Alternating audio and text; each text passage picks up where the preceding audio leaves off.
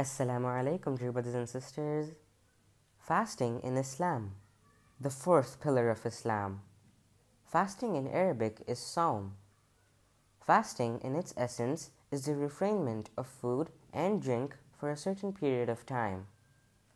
In Islam, fasting is divided into two categories: obligatory, which is fard, and voluntary, which is the nafil. Voluntary fasts include those fastings which Muslims keep in other months of the year, whereas fastings during the month of Ramadan is obligatory, which is the fourth pillar of Islam. Ramadan, the month during which the Holy Quran was revealed to the Prophet Muhammad ﷺ, begins with the sighting of the new moon, after which abstention from eating and drinking is obligatory from dawn until sunset. Allah subhanahu wa ta'ala told us in Al-Quran, chapter 2, verse 183,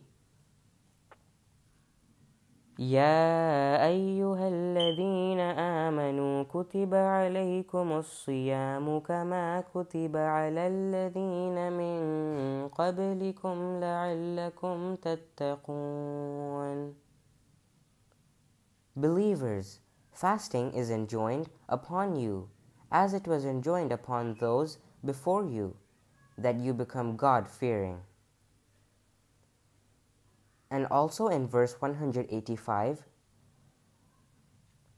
شهر رمضان الذي أنزل فيه القرآن هدى للناس وبينات من الهدى والفرقان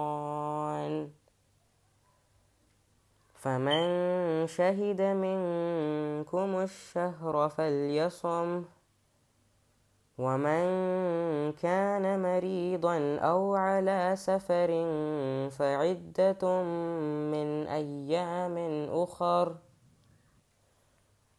يريد الله بكم اليسر ولا يريد بكم العسر ولتكملوا العدة ولتكبروا الله على ما هداكم ولعلكم تشكرون. During the month of Ramadan, the Quran was sent down as a guidance to the people with clear signs of the true guidance and as the criterion. So those of you who live to see that month should fast it, and whoever is sick or on a journey should fast the same number of other days instead. Allah wants ease and not hardship for you, so that you may complete the number of days required. Magnify Allah for what He has guided you to, and give thanks to Him.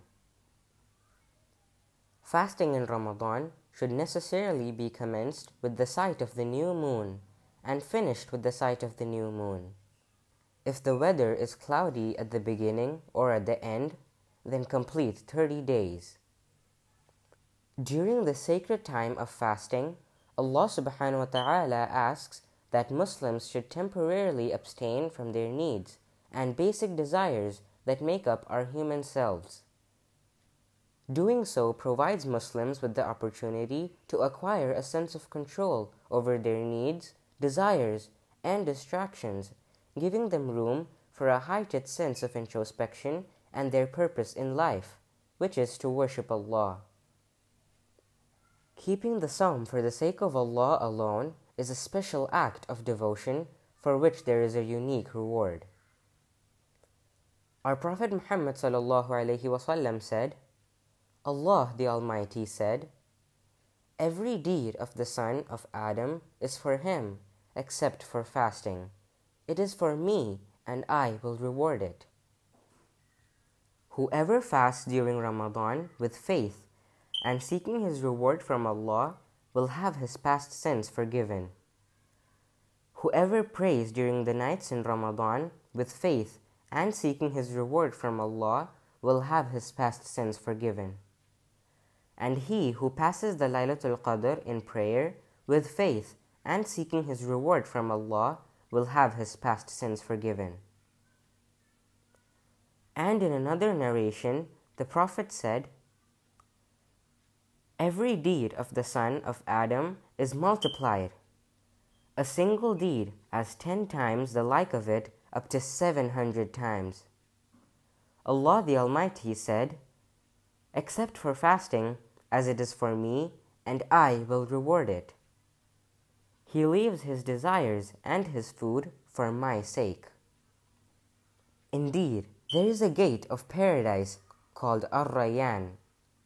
On the day of resurrection, those who fast will enter through it. No one enters it except for them, and when they have entered, it is closed so that no one enters it. So when the last of them enters it, it is closed, and whoever enters it drinks, and whoever drinks never becomes thirsty." Subhanallah, how fortunate are we to fast and worship during this holy month of Ramadan. Inshallah, dear brothers and sisters, we will learn about the other pillars of Islam in our upcoming videos. Assalamu alaikum.